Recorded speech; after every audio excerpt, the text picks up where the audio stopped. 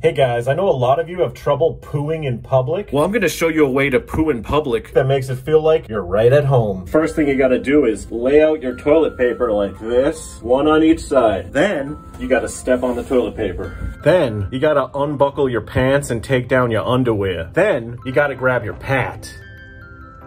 You know your pat, right? Your poo at home tube. Your pat. And you put it under your butt and get ready to poop. When you take a poo into your pat, the poo travels down a convenient tube all the way back to your home, turning your public poo into a home poo. because that's where your poo ends up. Don't worry about people stepping on the tube or wrecking it. You can extend this tube to your house to pretty much anywhere. It's a small tube. Who's gonna wreck this little tube? Also, when you exit the stall, there'll be no evidence of your poo at all. I love my pat.